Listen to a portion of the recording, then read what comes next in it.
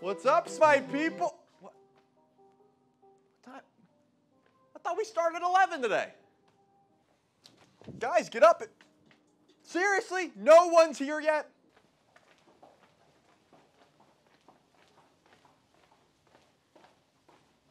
Where is everyone today, man? There's no one here. I mean, am I that early?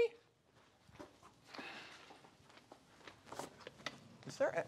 Trelly, there you f***ing are, you little piece of shit. Did you bring me my breakfast or what? I guess it's time for Masters. For eons, I have governed heaven and earth. Man or god, each is heard. Their anger,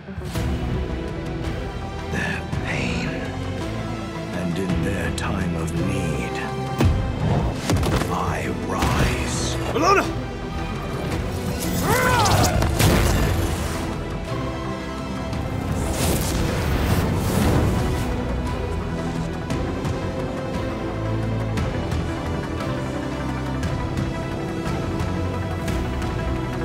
So when the day comes that they ascend to the heavens, the rewards that await are not of silver or gold, but jade.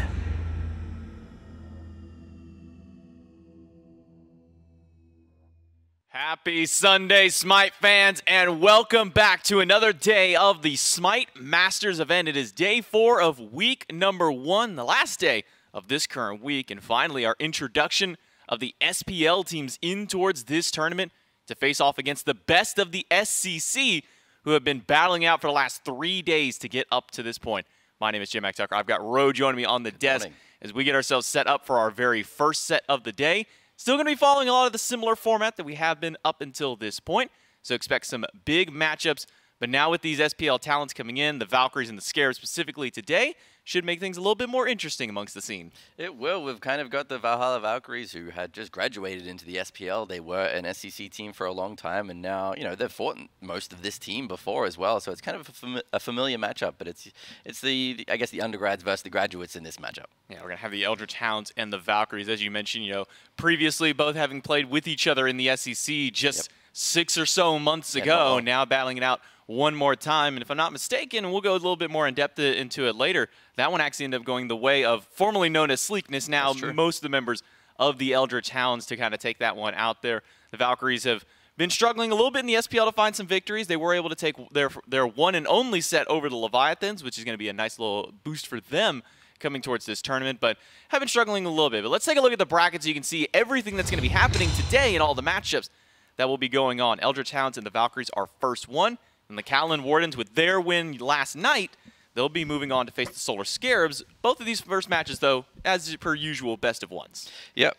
But, you know, anything can happen in a best of one as well. When it's an SPL team, you know, they've been watching these SEC teams for the last couple of days. They could kind of bring out their own strategies. They've been playing on this patch for, I want to say 3 to 4 weeks now. Some of that on the private server before the patch was released to the public. So, again, you know, the SEC players were on that patch as well before we had the opportunity to play it. They've had a lot of chances to practice and develop new strategies as well. So, but Hounds have had to show their cards to get up to this point. You know, it's been a very, very competitive tournament so far for them. So, you know, we think, you know, they've obviously taken down the Valkyries before, but Valkyries since then have taken down the world champions, the Leviathans. So, you know, they're at a different level in that terms, in terms of those results. So, you know, the Hounds here to prove themselves. Yeah, and in terms of between the SCC and the SPL, we almost always typically see some kind of difference when it comes towards their metas. SPL have a very different playstyle than that of the SCC. In those SCC games and matchups, you can typically get away with a lot of kind of stranger stuff out there. You can make up some of these really weird picks, but when it comes to weird picks, the Valkyries are no strangers, especially when you have a player like Benny Q on their team and you kind of pair him up there with his jungler Cure Me. They're able to get away with quite a lot of things. Yeah, look, Benny Q relatively creative, I guess you could put it. You know, I think he's played a Cthulhu mid lane as well before. I can't imagine something like that working anymore. A little bit, you know, clear is a little bit more required. But, you know, Hounds on the other side, they've got Oath, Ramakami. I believe it was, you know, the last time they faced off, it was a different solo laner and a different mid laner. So now, you know, bringing in Ramakami, bringing in Erupt Crimson, you know, I think these two solo laners, Ramakami being, you know, very young compared to, you know, Aquarius, who has a little bit more tenured, and then Oath being, I guess, their star player. You know, we saw this game, I think he ended up 10-1. Yeah, something around there, a quadra kill during this game on one of his signature picks, and that's kind of the dangerous part about Oath is kind of unlike Benny Q in that instance, where Benny Q has these much more eclectic kind of picks, you know, the Anubises, the Susano, Sun Wukong, Kabrakan mids that he'll kind of run a game on, you don't expect him to pick it up. Oath has been known to play set time and time again. Yes. He's known to play gods like Ao Kwong and things like this and just carry games, and he's still doing it out here today. Yeah, I mean, he's a more traditional jungler, one that focuses, you know, very heavily on his mechanics. And in a meta like this, where you see the warriors kind of go to the wayside of the assassins and things like that, then your mechanics really start to shine and you can really carry games for your team, you know. And this is what Oath's job's been so far this tournament, you know, carry his team through the early game, be the star player, up until the point where their ADC has maybe 4 items if he's lucky, and then the mage gets the damage online as well. So Oath is the one to watch for the early game. Yeah, if I'm the Valkyries team looking at looking at the Eldritch Hounds team, I'm watching all of their games that have been happening up until this point, and there's probably 2 gods specifically that I'm not letting this team have at all. One is going to be set. I don't want Oath getting set again. I'm also probably not giving Crimson thought. That's because what I was thinking. Those 2 gods alone, you know, Crimson in our pregame interview yesterday said, "Man, I love Thoth. We love playing this early game. We do really good with it." And then they just got like 2 of their best gods in that game and then just kind of carried their way through game 1. So if I'm the Valkyries going into this matchup, I'm looking at those 2 players specifically. You kind of maybe just let the dual lane do as the dual lane does and maybe put a little bit more focus on that mid 2v2. Yeah, and look, Valks are coming in fresh to this tournament. They've had the opportunity to watch and scrim throughout the time. So, you know, they can come in with their own strategies. Do they value the same gods as what these teams so far have been valuing? Are SPL on a different level, and have they developed the meta to a whole different standard than what these SEC teams have? You know, we have Kirmi, who's, again, you know, a star player on that team who can definitely take it to Oath. And Kirmi still as well playing a very traditional style of jungler. Really did love things like the Erlong Shen, the Osiris's, the Gilgameshes of the days. Those were kind of the style of picks. Even the Shiva was one that the Valks were finding a lot of success with. Though we haven't seen really any of Gilgamesh this tournament. We also haven't seen any of Shiva this tournament. And the little bits of Erlong Shen that have popped up haven't seen too much success so far. So I think I'm really going to be interested in what Kirmi is going to be bringing out during this event. Yeah, look, all of these clips are from the Gilgamesh meta, where he was just, you know, one of the best gods in the game. So it's now Kirmi's opportunity to really flex his mechanical skills on these new assassin junglers that have come into the meta. I believe he can very much play, you know, things like the Set and things like the Susano that we've seen other picks, other players pick up, you know, in the Mercury, the Nemesis and stuff like that. But, you know, so Kirmi's, I guess he was playing Gilgamesh, a lot of Shiva as well. Those things kind of fallen out of the meta. Yeah, for sure. I mean, we do see at least one little dodgy highlight, which is a god that's been seeing a little bit of priority as far as her picks and bans. Maybe not top of the charts when it comes to that kind of a god out there, but Kirmi can still go over towards these more traditional assassin style of picks. We've been seeing success out of Hunbats as well, via the way of Johnny just prior. So even that, the Kali, it's going to be interesting to say the least as to where Kirmi goes with his selections. Yeah, look, I like the Hunbats. It's kind of both, you know, best of both worlds, where he can have that big impact in team fights, which he's had on the warriors like Shiva and Gilgamesh, but he also gets the assassin heavy mechanical playstyle that seems to be favored in this meta in terms of like the Boomba's Hammer scaling as well. Well, talking a little bit about the Valkyries here, we didn't talk a lot about Kirmi. We talked about Benny Q earlier on, and we've actually got Benny Q standing by for our pregame interview to talk to us a bit. First off, finally great to have you here now that you got to have some time to sit back and wait for the SEC teams to make it this far. What are some of your initial thoughts on these teams that have made it up to this point? I don't really know. I'm pretty used to playing against the NA teams. I'm kind of sad we didn't get to play against any of the Europeans because playing new teams is always fun.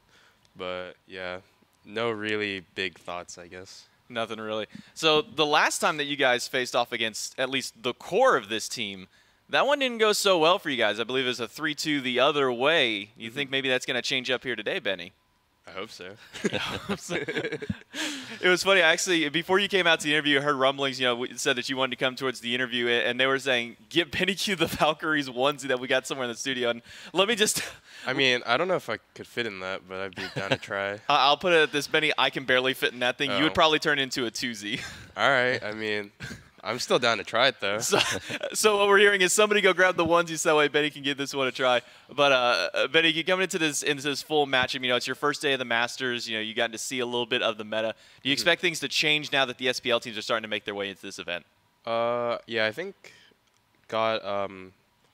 like what people think is good is like very drastically different, at least from our scrims.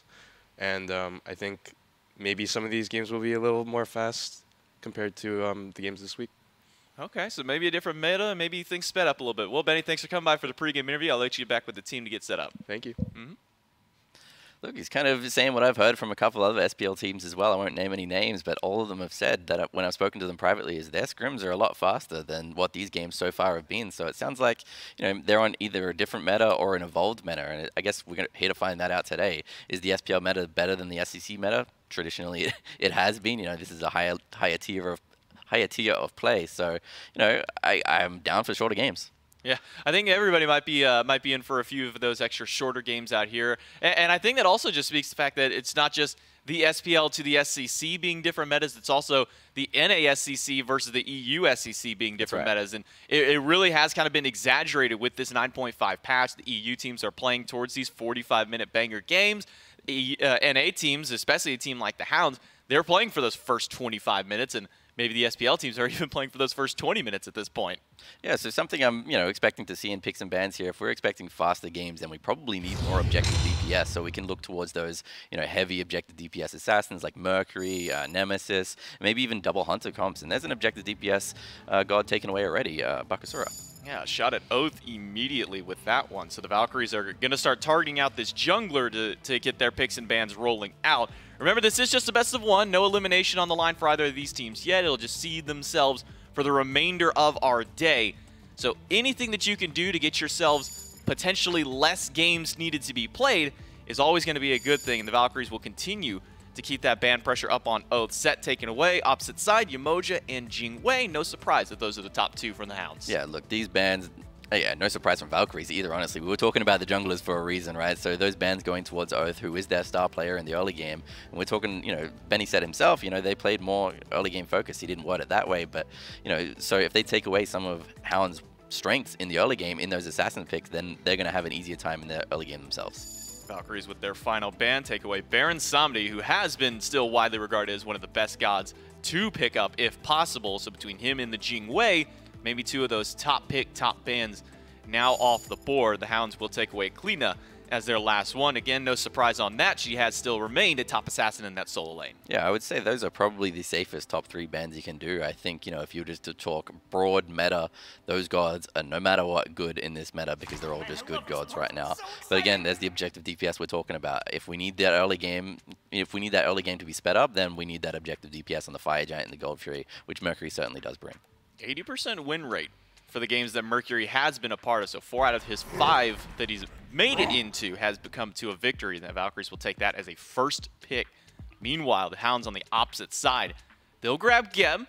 And we've seen a little bit of Geb solo, but that was with Deathwalker, and not many players are Deathwalker, and not many players probably want to play Geb towards the solo lane. So most likely we'll probably see this god slanted back over towards the support role. And then Chernobog, a little bit of flexibility with this because we have seen him go mid and hunter role sometimes. Yeah, generally a safe pick. Well, both of these picks generally safe against Mercury. Geb having that anti-crit built in and also being able to shield his carries or anybody on his team for that matter when Mercury really goes in for a big ultimate and those, one punch man style of play if he has that much crit.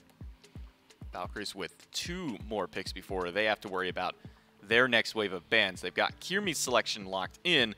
And typically with the Valkyries, as for tradition with these guys, is they almost always reserve Benny Q's pick for last, or if they're in the first pick, those last 2 slots there. So I think for me, as this season has gone through with the Valkyries, kind of one of the struggle points that they've had has been over towards that dual lane. And so getting something for Wowie, I imagine, is probably going to be the most important thing for the Valkyries on their mind. If that's the case for them, Ro, is there any particular pick that you would think that they need to grab here? Well, whatever it is, I'm sure it's going to be identifying, right? If they're picking something that's late game and scaling, like this Geb and Chernobog, then we may see a slower game again. But I can imagine they're going to pick something that's a little faster. Artemis, not necessarily faster, but can take the fight at any point against Chernobog and Geb. That lane clear on their side, not too aggressive. So I think Artemis, a generally safe pick. But Bologna, definitely somebody that can run the game. Bologna only seen one game so far out of this weekend. Saw it yesterday. That was Blue. This with Deathwalker. And, with an interesting build, yeah. Yeah, I think interesting might be the best way to put that build. Not too many times are we seeing a Devourer's Gauntlet Bologna out of all things. But maybe not so surprising for the Eldritch Hounds. Thoth going to be locked in. That one's for sure going over to Crimson. Yeah, this is something Valkyries would most likely have expected. They might have expected it in the top 2, but Crimson, you know, brave enough to let it drop to the 3rd position. So not a surprising pick here. So something that I can imagine Valks were prepared for. Now we jump into the second wave of bans. Hounds will have their first option after that round of bans goes through. And they're going to take a couple of shots over at Gamma specifically here. Taking away the Athena. The Valkyries, recognizing the Hounds do not have their jungler yet, will take a couple of shots that way, at least starting out with this Kali. And that's definitely a god that if we're thinking these games are going to go 30+ minutes, Kali, one of those chainsaw late game hyper carries. Yeah, look, Hounds as well making their bans really impactful in the early game. They don't want to play against those, you know, unexpected Athena ults, and Ymir's very strong early game as well. Even though Geb has a great cleanse towards both of that stun and that taunt, you just still don't want to deal with the early game pressure that they provide. And if you're putting early game pressure on top of what Valkyries already have in their team comp with a Bologna and a Mercury ulting down your lane, then, you know, you can start to get you start to struggle to push your Thoth and your Chernobog into the late game like they want. Dodgy gonna be banned away by the Valkyries, along with that Ymir as you were talking about. And that now brings up Cabrakan. So looking at the Eldritch Hounds roster, you've got your Geb, you've got your Cabrakan.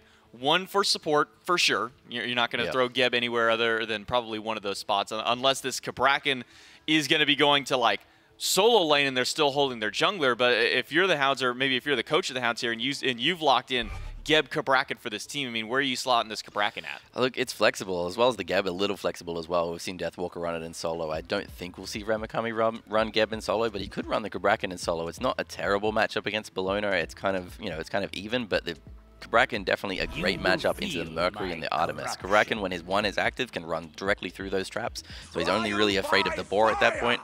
And the amount of times I've seen Cabrakan walls completely nullify Mercury ults is, you know, I can't keep count. Fafnir and Merlin, the final 2 picks for the Valkyries. And then with the Susano locked in, that one should slot the Cabrakan now towards that solo lane. Susano in the jungle.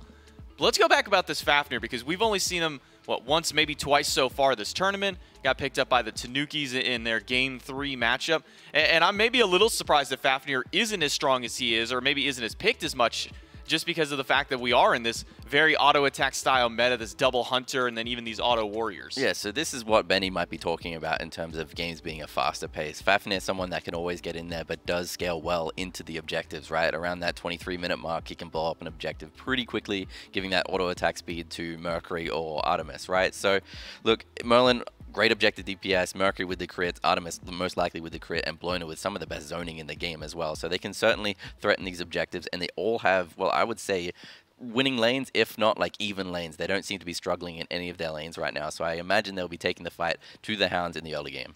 If you're the Eldritch Hounds, you know, looking at this squad, knowing that objective's going to be the name of the game, you want to get your best foot forward. You maybe want to try and slow down that momentum. So if you're the Hounds, especially if you're Oath right here, where do you try and put some of your pressure? Where do you put that priority to slow down the Valkyries? Look, if he can shut down this Bologna, so this Bologna won't get to a point where she can just rotate and zone the Hounds out from getting to these objectives, especially if Bologna's got so much pressure that she's pushing the I'm assuming Cabrakan solo under the tower, and then is able to rotate to the Gold Fury, build a gold lead, and then all of a sudden Fire Giant becomes threatened for them as well. So I think I'd like to see Susano could maybe shut down this Bologna, otherwise focus a little bit on the Artemis, keep her scared so she's sitting under her tower, and that gives Chernobog more space to ult and rotate.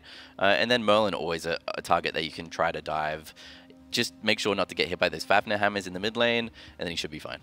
So with these SPL teams, you know, from the rumblings that's been going on, they definitely think that these games are going to go a lot faster. The Hounds seem to have kind of driven themselves maybe a little bit more towards that late game. So if this does start slanting towards that latter half of the game, do the Valkyries have a composition row where they'd be able to fight up against the Hounds? They certainly do. As we've seen other teams kind of balance it out, bring the early game in, but also have a really strong late game. I think their strengths in the late game aren't necessarily in the team fight, although Artemis are generally one of the best team fighting gods. Mercury not so much, but their objective DPS really bolsters their late game because Hounds cannot sleep on an objective. If they don't have vision of it for 5 seconds, it could disappear. Valkyries and the Hounds in this best-of-1 matchup. Again, nobody goes home from this. It's just to set up for the remainder of our day, puts themselves 1 set closer to qualifying to the next week of SMITE Masters, because 2 losses here today, this means it's going to be end of the line for your tournament life in SMITE Masters. It means you're going to have to wait a little bit longer, you're going to have to work maybe a little bit harder if you lose out on this one. Ro, looking at these 2 compositions, do you have one that comes out as more of like a clear favorite for you in this game? Look, if they end up putting the Geb towards the solo lane, I would give the clear favorite to Valkyries. If they put the Kabrakan in the solo lane, I'll even it out a bit because I think Kabrakan can take it to Bologna a little bit, and Kabrakan will also scale into that Boomba's Hammer, depending on the build if they do go for it. But I think if they put that Geb in that solo lane, they're going to have a real struggle in the early game because Bologna will be able to rotate and control the game and force these objectives. So if they, it's up to them, whatever gods they're more comfortable on, whatever lanes they're more comfortable with. I just think it would be easier with Kabrakan solo. It would make Oath's job easier as well. He wouldn't have to babysit that Geb. Maybe a very exaggerated, maybe really emphasize how dangerous the objective play is. Talk about the Fafnir with Mercury Artemis alone, then you throw Bologna, maybe an Eagles Rally, gives him some of that extra burn there. Plus how good Frenzy is. We've seen Bracer pop its way in a couple of times. If I'm the Hounds, I'm definitely keeping every single ward around those objective pits. Yeah, I mean, look, one thing in their corner as well, they have the Chernobog, so they can fly up in the air and get vision of those objectives or get vision of where the players are if they're around those objectives. Not only that, but they have the Thoth ultimate. That's a high steal potential. Geb Blink ult to, stop any DPS from the Valkyries, followed by a Thoth ultimate, you could see a steal. That could be an easy steal, actually, thinking about that. It's one of those things where we've gone through so many metas, Ro, where teams don't care about necessarily the actual objective secure. It's just who can kill the objective the fastest, who can get that burn here. But also at the same time, even with some of these more objective secure style of gods, things like Poseidon and Thoth, we have still seen people get out secured on those fire giants and those golds. We can see Mercury and Artemis crits up to 600, 800 at times. So, a Thoth ultimate maybe, push them 1,000. But, they have the tools to stop that DPS from coming out. Kabrakan walls can stop those auto attacks and stun Mercury out. A Geb shield can stun Mercury as well, or whatever DPS they have hitting the fire giant. And Merlin's secure, not that great. He has a lot of burn, a lot of DPS, but no secure that can match with Thoth. I mean, what was it yesterday? Like a dash from Mercury that stole a fire giant or something like that. That's right, yeah. You never know what's going to happen in these games, especially when teams are taking these 50-50 coin tosses up against these objectives, especially when you kind of get into the heat of the moment, in these panics. You're trying to burn down these enhanced fire giants after you've been playing for 6-7 hours, throughout the day. Sometimes it can take a toll on the mental, but this is game 1 of the day, so these guys should all be fresh and ready to go. Yeah, I imagine so. Look, I think their comps are pretty clearly identified. So there is a pause in game, so they have time to think about it as well. I think Hounds, they can very clearly see that they're up against a good objective DPS, so they just need to make sure, one, Valkyries aren't pulling those objectives, and if they do start pulling the objectives, we need to be ready to react, because if they do start to snowball, they're going to have a really hard time scaling. Granted, I think the team comps late game is still relatively even, so overall I think I'd give it to the Valks, and unless Hounds put Kabrakan in the solo lane, I think they're struggling a lot in the early game as well. Yeah, it's going to be potentially a long game, potentially a short game. We don't know. With what Benny Q is teasing and with what some of the other SPL pros and players are out there saying, this could be a fast one, maybe just depending on how all of that one pans out.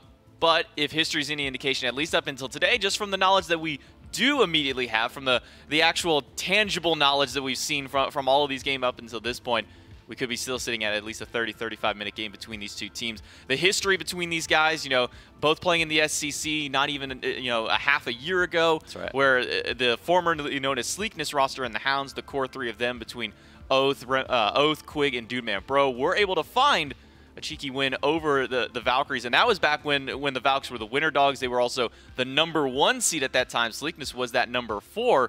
So it made it a little bit interesting as far as that's concerned.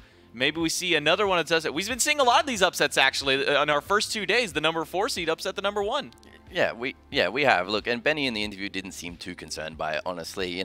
They're at the point where they've been elevated past that point, and then they've beaten the Valkyries, so I don't think they're too concerned.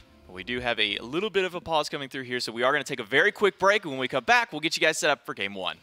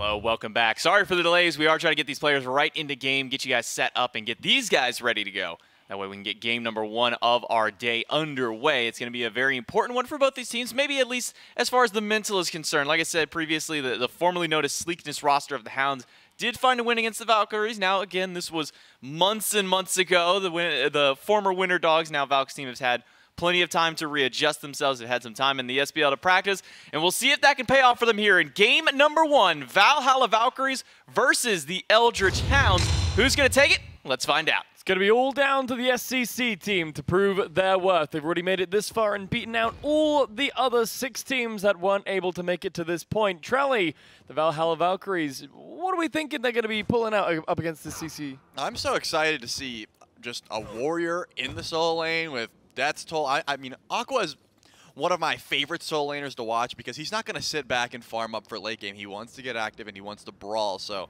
you're not going to be able to wait till late game and start those Bumbus hammers built. And looks like Remakami recognizes that, goes for the Vamp Shroud. This is not the SCC style meta we have been seeing this week. This is the real deal. You're up against an SPL team, so you got to bring some more pressure, and I think it's smart for the Hounds to recognize that. Oath, though, is going for this Bumbus Dagger, looking for that Bumbus Hammer later on in the game. No doubt in my mind, this is an item that's just truly absurdly good on Susano. Yeah, both of the upgrades are actually really strong on Susano, depending on which one you want to go. You want your cooldown resets or just the extra damage on your auto attacks in the Bumbus Spear. But on the flip side, Kirami just going for Eye of the Jungle. Both very strong in their own right. Usually it's just you don't want to overcap cooldown that much, and because Oath has that Spear, probably going to start the Transcend. It's not really worried about a Jotun's Wrath. You have too much at that point. Yeah, for sure. Doesn't necessarily need all the early game cooldown if he's going to be able to push that towards that late game, which is where Susano is going to be finding more of his prevalence anyway. Trelly, on this left-hand side, this is a lane we've kind of been seeing bits and pieces of, right? We've seen the Cherno, we've seen the Artemis, the Geb, and the Fafnir before. Never in this formation. How are you expecting this left lane to play out? I imagine Wowie probably not looking to get too aggressive until level 5. Maybe a good hammer by Gamma into a trap could set up something, but this is an Artemis. You don't really want to fight early on. Chernobog doesn't either, if we're honest. The 1v1 here is not going to be so great. Usually you drop the Caledonian Boar, you drop Tusky, and then Dude Membro is just going to go up into his ult, immune that, and then dash away if need be. The 1v1 potential is not so much. What you want to look out for is when Kirmi hits level 5. We see a Sonic Boom being charged up from behind the tier 1 tower, and that's when I think they'll be looking to get a little bit more aggressive in that lane specifically, but not too much action just yet in this game. Kirmi in the mid lane has fallen down to about half, but this is a level 2 in 9.5. Those of you not in the know, 40% extra HP. Benny Q could be caught out here. Dashing forward is Crimson. Any other patch? I think Benny falls down there, nearly does anyway. We're up Crimson, and Oath getting super aggressive early on. Can I just say a pet peeve of mine? I don't like Blink on Mercury. I don't think it's necessary, and I also think Kirmi will be able to find some use for it. Obviously, if you are going to start the Blink, it tells me you're looking to get aggressive. Benny Q does use the flicker, now Oath gets a free kill. No way! That's the jet stream in.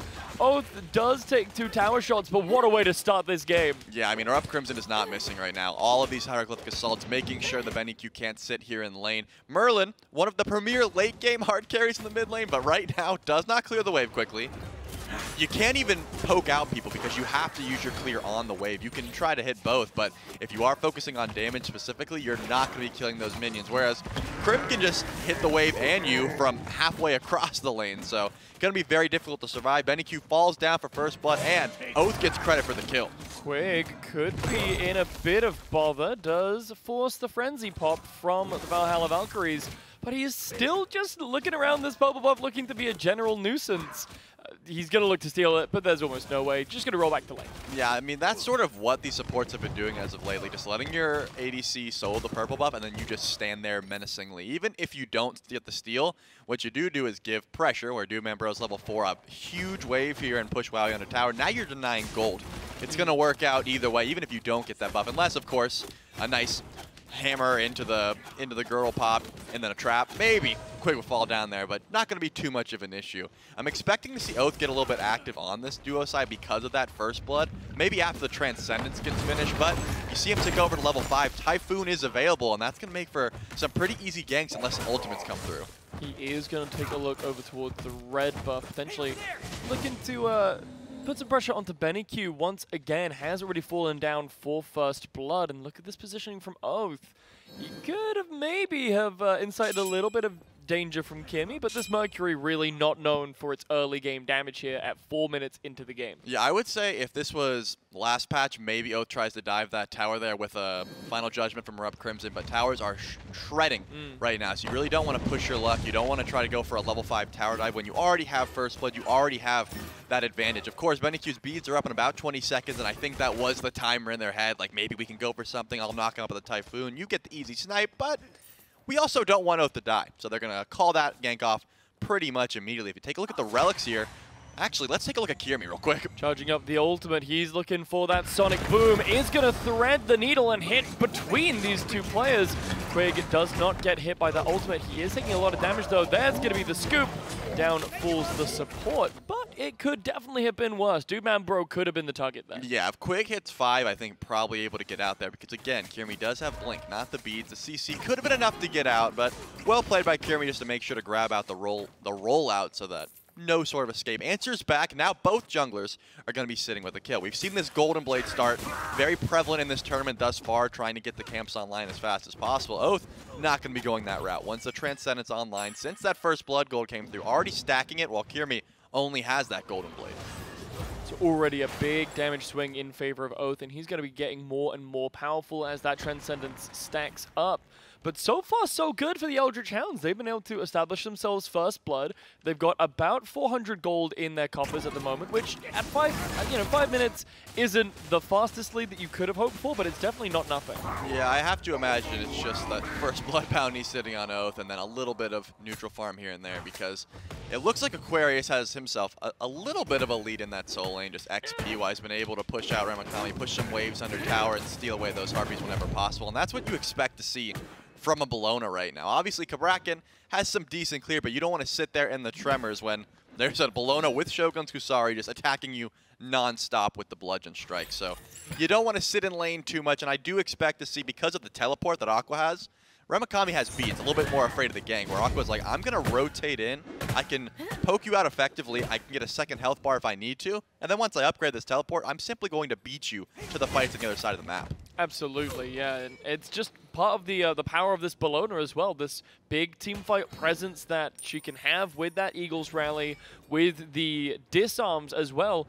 Really look towards Dudeman Bro in these encounters when Aquarius is going to be showing up into them, because he's just probably not going to be allowed to auto for a solid couple seconds. Yeah, Bologna's a great pick into the Chernobog because Cherno doesn't have that much ability damage. Ramakami pre-beats that grab and will be just fine. What you don't want to watch out for what you do want to watch out for is the fact that the beads are down. I don't think they were looking for a kill there. I think they're looking for a kill now. Now that those beads are down, expect to see Kirby come back around, but looking to get aggressive in the mid lane. NEQ takes a lot of damage. There's the Typhoon, and Oath with the dash through to get the kill. The shield is going to come through from Quig, and there's going to be the Sonic Boom. Kimmy looking to find some more damage. Made you look, made you fall. Looks like the bees was down from Oath, just got stunned underneath the tower. Beautiful ult by Kirby to clean that one up. I thought that he might have given up a little too early, but he doesn't miss those major looks. And it looks like Aquarius was about to rotate in behind, but decided to steal away the farm instead. That's the best thing to do, I think, when the jungler will fall. Take away as much farm as possible. I don't think there's any way that Quig falls here, so just going to back off as Ramakami tries to fight for his own blue buff. Has been able to pressure Aquarius off of it for now. Quig rotating in. This is a position we like to see Quig play a fair amount. He comes over and helps Ramakami with that blue buff when he is getting behind, and I like that presence of mind from the support here. Yeah, you don't really have to sit in duo lane because Dudeman Bro is so safe on the Chernobog. You can just dash into the wall whenever you get scared. You can ult over if you need to. So, hey guys, I'm going to join the fight. I'm coming over to Aquarius. So, Dudeman Bro is going to be very mobile on this pick. We already touched on the fact that Aquarius has that teleport, but Dudeman Bro can essentially go anywhere he wants as long as an enemy is there. So you have to watch out for, you know, maybe baiting out Aqua's ult early. He flies over. It'll give Wowie a little bit of extra pressure in lane, but I guess that's the trade-off, right? For sure. And, you know, Dudeman Bro, as you mentioned, can go anywhere Aquarius goes. If Aquarius wants to teleport into a fight, hey, guess what? There's an enemy there now. And that is something that Dudeman Bro can anchor to. But for now, Oath once again looking to get aggressive on to BennyQ. Blink forward, that's going to be the beads from the mid laner, and the damage isn't quite good enough. Crimson is here though, and Dudeman Bro is making that rotation over. The ultimate expended. There's the final judgment to claim the life of BennyQ, and he is not having a fun game. I had my eyes glued onto the Typhoon cooldown. Oath's little blue diamond on the right side just lit up, and then Crim's like, I got it. Just Don't worry dinked about him it. with the final judgment. So beautiful play from Crim thus far. Has so much damage off in this mid lane, and no fault to BennyQ. I truthfully don't think Merlin's great right now in this meta because it takes too long for you to be able to full clear. Crim can say, you're not stepping up to this wave. I will keep you at your tower line, and there's nothing you can do about it. Wowie, though, has the Trebuchet on his side, which means Dudeman Bro has to try and defend this. No one is rotating over right now. It looks like Oath just recognized that might be pushing in. Wowie's just going to steal away some farm and use that to say, dude, you're going to sit right about there at the tower line. I'm going to steal some farm in the meantime. And this is luckily not going to be able to do any damage to that tier 1 tower, because it's going to be just fine. There's a really short ultimate there from the Mercury, and it's going to catch Oath off guard. BennyQ flickering in, trying to do some damage onto Crimson. Gamma goes up into the Draconic form. That was a lot expended by the Valhalla Valkyries. Kimmy, though, nearly picks up the kill onto Oath. Yeah, I was going to say, if Gamma doesn't untransform right now, they better be going for Gold Fury or they're just wasting that cooldown. So he will untransform, get it back on cooldown as quickly as possible. And there's no real way they could have went for the pull there. They got a fair bit of poke, but there's still some key ultimates available. Quig has Cataclysm, which pretty much stops all DPS, as Ro touched on the desk, and Final Judgment back up as well. So it looks like no more aggression at the moment. We're seeing some posturing towards that left side of the map. The reason is this Gold Fury is certainly attainable if you're looking at these builds. I would imagine right when Dudeman Bro finishes that Wind Demon, which he did just now. They're going to get a big spike of DPS. Obviously, Kirmi has the stone cutting sword as well, so they have a fair bit of damage if they do want to try and pull this. They just have to find some sort of avenue to gain an advantage, a pick, maybe an ultimate. Just someone's beads down could be enough to pull the trigger. The Pyromancer as well, currently being looked at as one of the first objectives to be done in these games. I'm pretty sure it has been the first objective done in most of these games so far this week, so potentially looking at the right-hand side, which is what the Eldritch Hounds seem to be doing. Aquarius is the target, 3 people here looking to find some damage, but so far there isn't a lot coming out. I scratched that as Aquarius takes just 2 giant knockups. Crimson coming through to clean up that one, but Kimmy and Gamma are here. No rotation from BennyQ just yet. This could be the opening that the Hounds wanted to go for an objective, but I'm not so sure. You hate to see this if you're a Valhalla Valks fan, because they essentially rotated late, and what I always say to my teammates in ranked is if you're going to rotate late, don't rotate at all. Find something else on the map. They all came over here to say, hey, we're going to help Aquarius. Aquarius dies anyways, and there's no gold fury being looked at. Pyromancer will be the answer back. Quig is the only one here. A Shockwave is the best option to counter. He says, you know what, it's just a Pyromancer. I'm going to back off. Absolutely the correct call, that Gab. While he, I don't think he's in too much danger directly. There's enough CC there between the two of them, Gamma and Kimmy, that is, that he has a reasonable reason to be scared. But looking back at that gold lead, Trelly, this 400 gold that was once sitting in Eldritch Hound's pockets in the lead is now the other direction. This is 12 minutes into the game, though, so dead even. Yeah, it's just going to be that Pyromancer. That was a great call by the Valk to recognize that, hey, the Hounds used a lot to make sure that Aqua goes down there, so let's just try to push our lead as best as we can, answering back with the first neutral objective as the game. As you mentioned, in the games we have been watching, Gold Fury doesn't go down for quite some time. Pyromancer sometimes goes down twice before we even see a Gold Fury pull, and that's just because it's an easier objective to pull, and it's not going to be the end of the world if you lose it. Of course, Gold Fury is a little bit bigger of a spike. You don't want to be giving that one up for free, especially if you work so hard to pull it, then it just gets one tap. So we're seeing more stock in that right side of the map. Now, Kirmi is heading over here just to get some oracles, wants the vision, but I think Quig and Oath know this timer, and they're going to be here as well. And some interesting build direction for Kimmy, who is going to get pressured away from the oracles. Gamma trying to over the wall, but not quite going to be successful. Typically, Trelly, we see the Mercury head in for that early rage, trying to get those crit stacks online.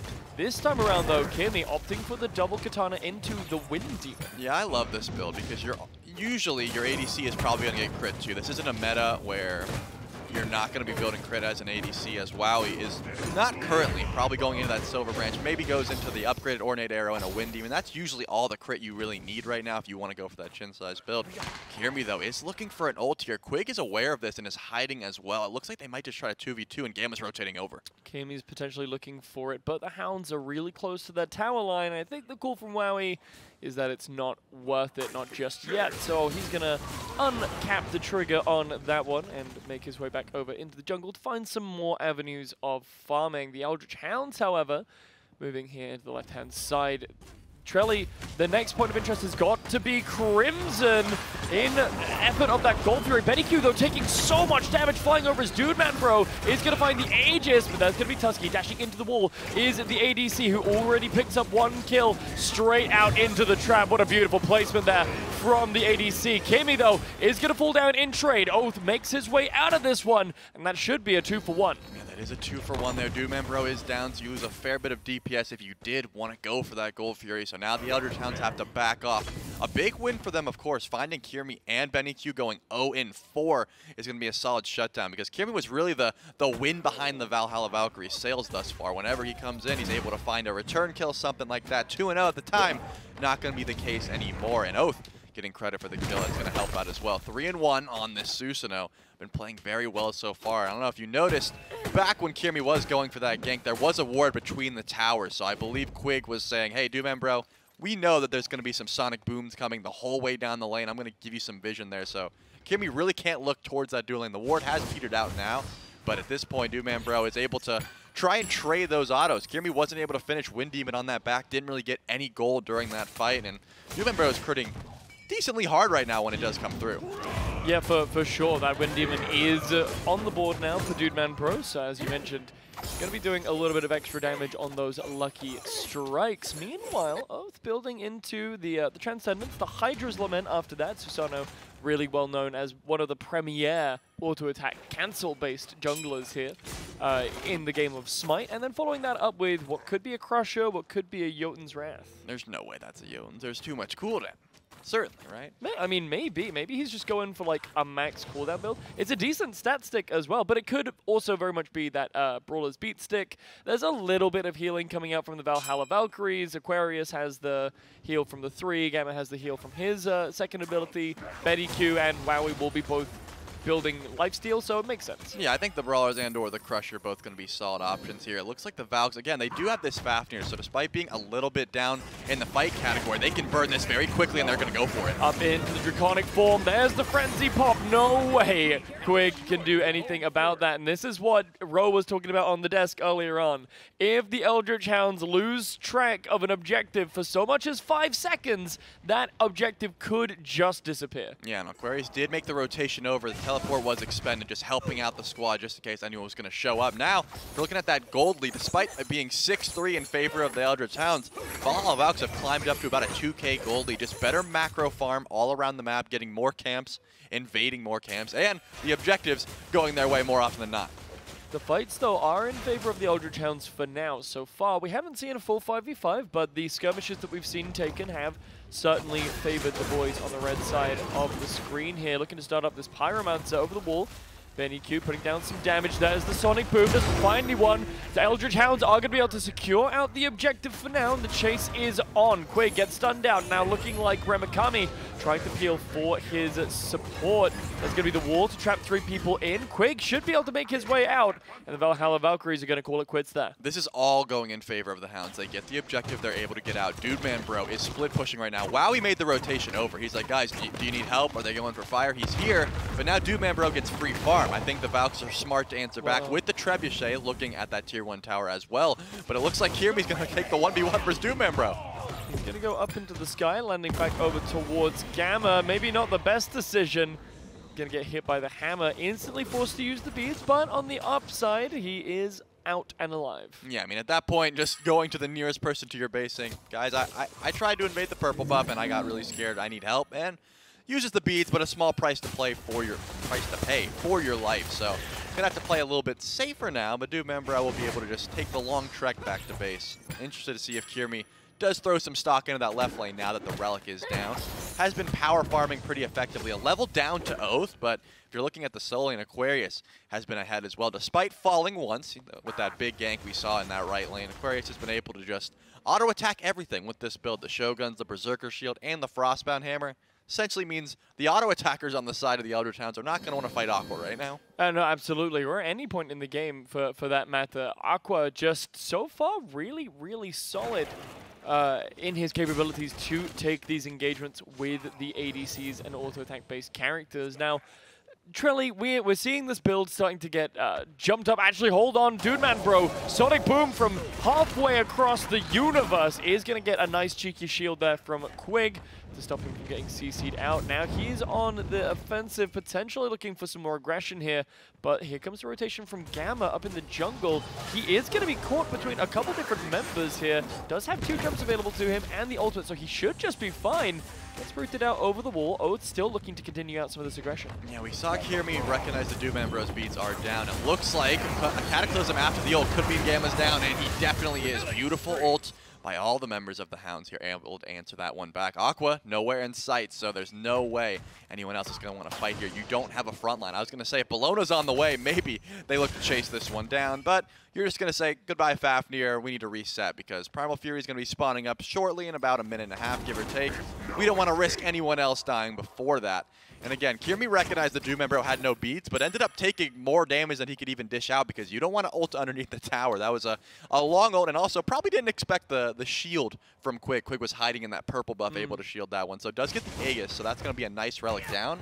Dude Man Bro, not going to be too worried in the lane for at least a little bit longer. Yeah, no, he's perfectly fine and happy. Has the ultimate back available to him now, so even if another gank of some description comes out through onto him, he should be able to find his way out. Meanwhile, Aquarius on the right-hand side, Oath potentially looking to hover over here, but is just going to clear that camp and head back out. So this is just going to be the classic, typical solo lane slapfest. Yeah, it looks like Kirby might be looking for something here. Steps over the ward, so Remakami will probably hide behind the tower, as we saw him just reposition, like, wait, I don't want to get ulted, I'm going to hide here. Smart play, and now Remakami will see. Nope, I was going to say, might see Kirby leave on that same ward, but still sticking around. Oath and Quig are going to posture on this right side of the map. They all know that Mercury is here and Sonic Boom is available. We want to help out just in case our Cabrakan gets dove. We're seeing the Valks posture up for this Greater Scorpion / mid camps. I don't imagine we're going to see too much aggression unless Pyromancer spawns in. And I'm really surprised we haven't seen the Eldritch Hounds continue to put their aggression through onto BennyQ here. We saw so much pressure put onto this mid laner throughout the first couple minutes of the game. Sitting 0-4 at the moment is BennyQ.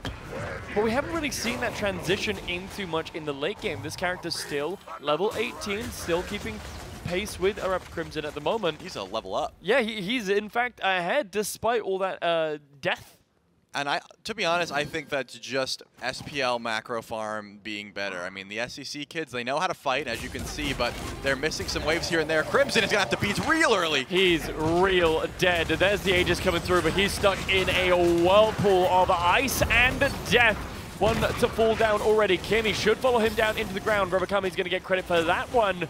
And now looking to find their way back out. Not many tools are left available for the Eldritch Hounds, but charging in is Aquarius, looking for Dude Man Bro, who just cannot fight into the Bologna. BennyQ flickering forward, finds one. There's going to be the second for the mid laner. BennyQ answers back. Yeah, massive answer back from the Valks. Oath is trying to confirm a purple buff, but will get double stunned here. Has to try and run through the Valks to get away in the jet stream. No beautifully body blocked by Gamma. It wasn't body blocked yet, but because he was standing there, there was no way he could throw it. Beautiful answer back. Remakami doesn't even want to go to the Gold Fury right now. Going over to the right side of the map, so Primal Fury will go the way of the Valks, and look at the spike of gold. About to be over 4,000 in favor of the Valhalla Valks, who again are down a kill right now. It's still only 7-8, and that just goes to show how much they're able to play the map despite falling down every once in a while. Sure, there's going to be some gangs. Sure, they're going to fall, see some kills go the way of the Hounds, but what are you getting with that? You touched on it already. Put BennyQ behind.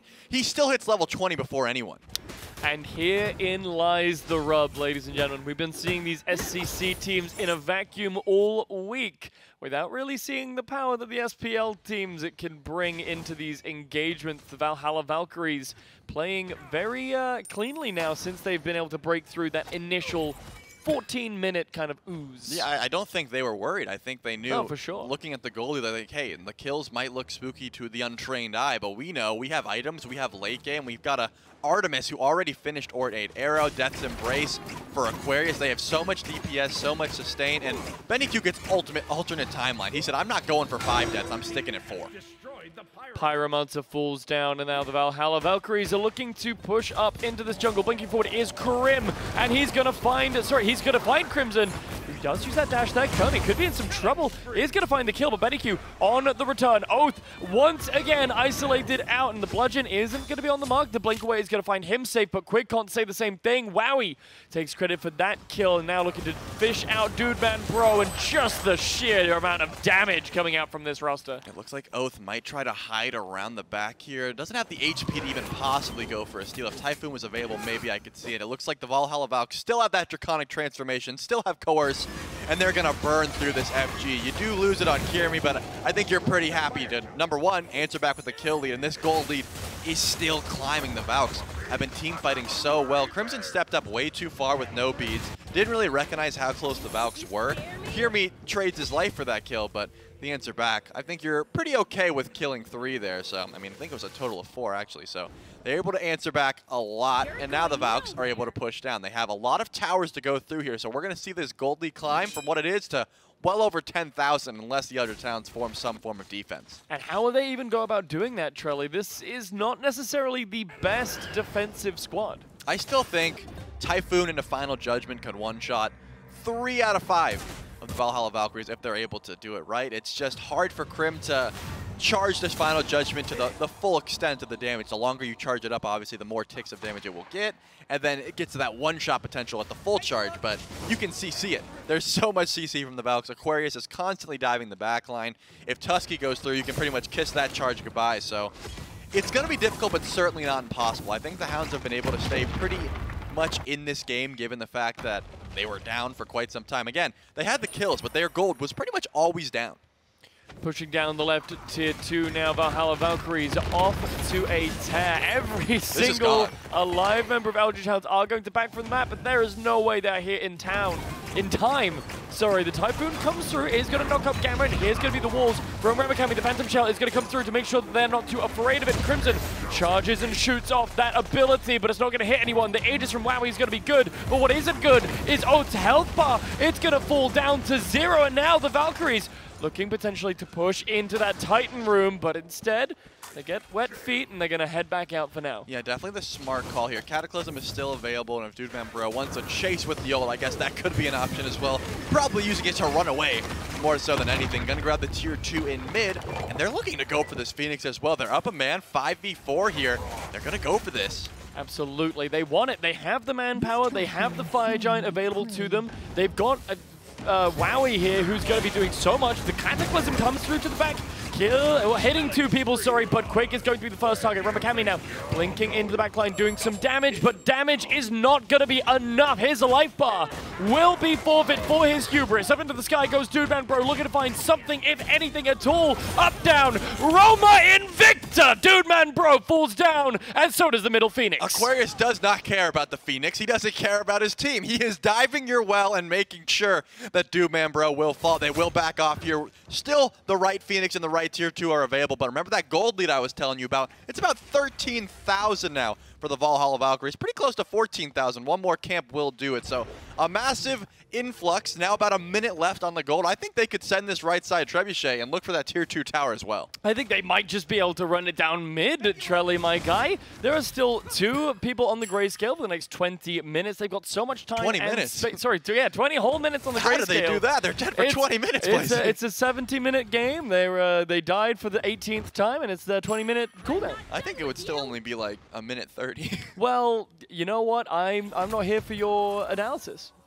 I'm here for analysis. That's my job. That's why I'm here. All right, okay, I see. That makes a lot of sense. Either way, I think they will just probably wait for this next Fire Giant to spawn in here. It's going to peter off in about 25 seconds. Pushing up very far is the Hounds, though, trying to find a pick in the jungle. Maybe.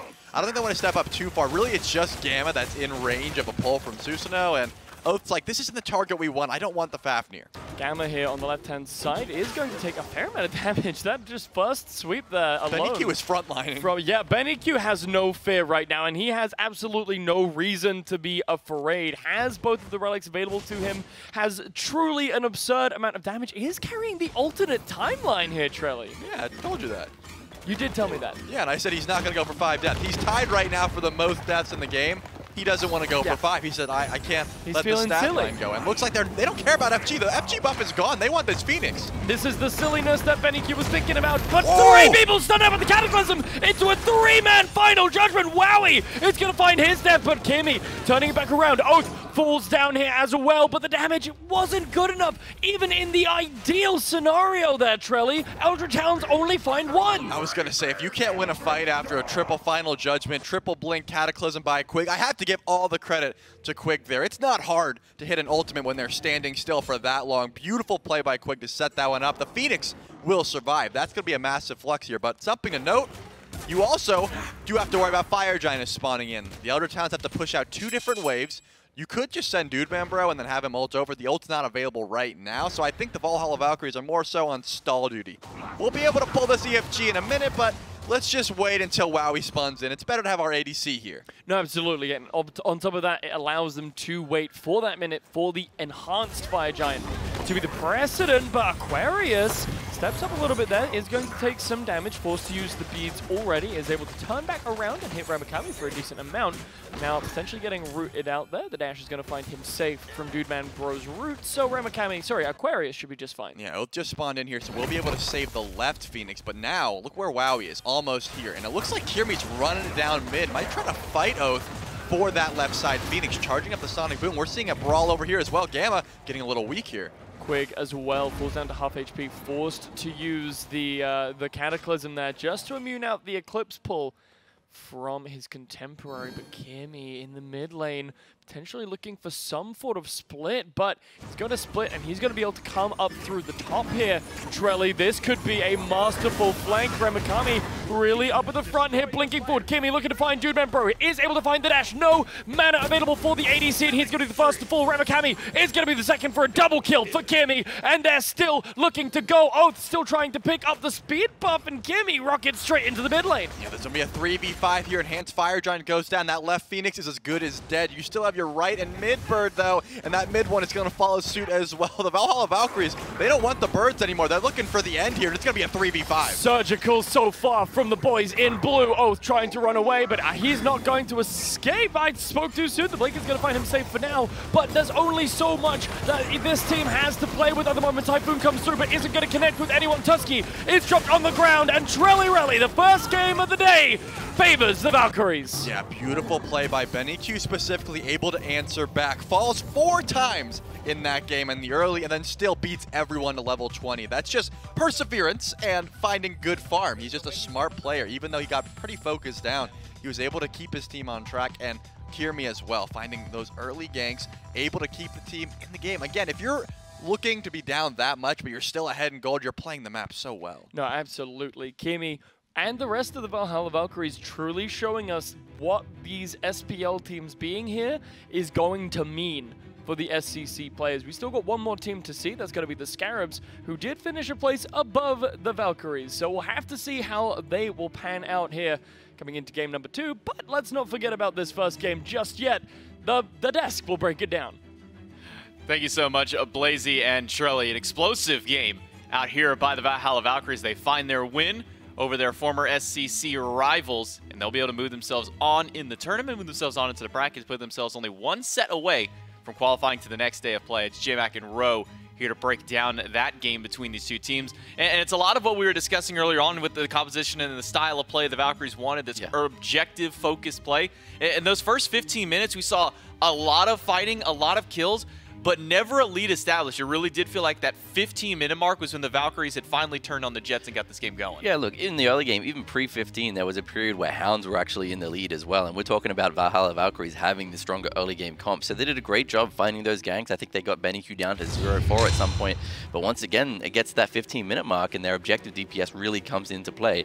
We have Merlin here. Look at the, I mean, we're talking objective DPS. What about DPS on gods as well? When they come through a funnel like that, and he's able to throw his abilities down, look at Aqua in front of him as well, is going to continue to make that space, and he's able to blink in at the end of this team fight and do a huge amount of damage to 3 targets right there. You know, just imagine on this damage on objectives as well. They go straight back to the gold, Fury, Pyromancer, all that, able to burn it down and build a gold lead so they can push Phoenixes just like this. And I had to point out, going into that little highlight clip, Benny was 0-4. The lightning rodded for his team when it came down to these fights. So much aggression thrown towards BennyQ, but Benny's used to it at this point. But from his times in the SEC, his times here in the SPL as well, he has been a consistent factor for teams to make sure to try and shut down.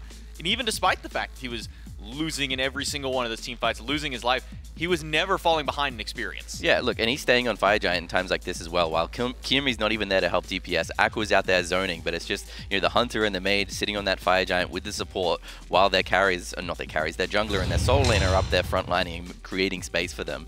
Ends up with, you know, a great KD on Kirmi and a, you know, decent KD on Wowie as well.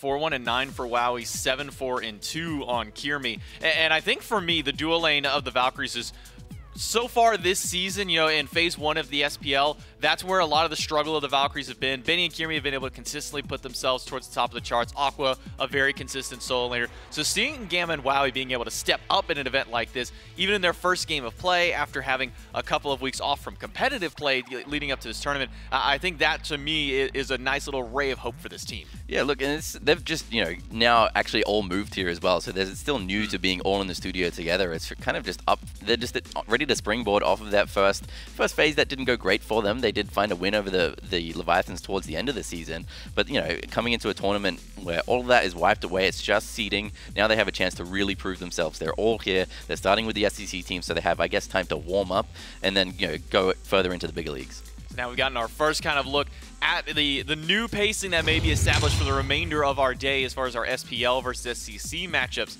are concerned. Valkyries do find the victory over the Hounds. It means they are now one set away from qualification. Next, we have the Callan Wardens and the Solar Scarabs. Winner of that will face the Valkyries. Loser faces the Eldritch Hounds. And the Solar Scarabs are a team that are known in the SPL for their early game aggression. Those first 10 to 15 minutes are where the Solar Scarabs have always been shining this phase. Now it's going to be a matter of can they transition that first 15-minute dominance into the 25-30-minute victories. Yeah, and they said either yes or no when I spoke to them outside there. They said they're playing 3 games today no matter what. Whether it's 3 wins or 3 losses, they're out of here early. I'm okay with that. We can end up with some really exciting early games today. Yeah, I'm very curious as to how the Scarabs drafting is going to be, you know, what kind of compositions that we see from these guys, because they're always one to bring a unique level of spice. You know, you get teams like the Dragons, you get Pagon who comes out with these really weird picks out there. The Scarabs are also known for doing a little bit of strange things. We'll see what they can bring to us in our next set right after.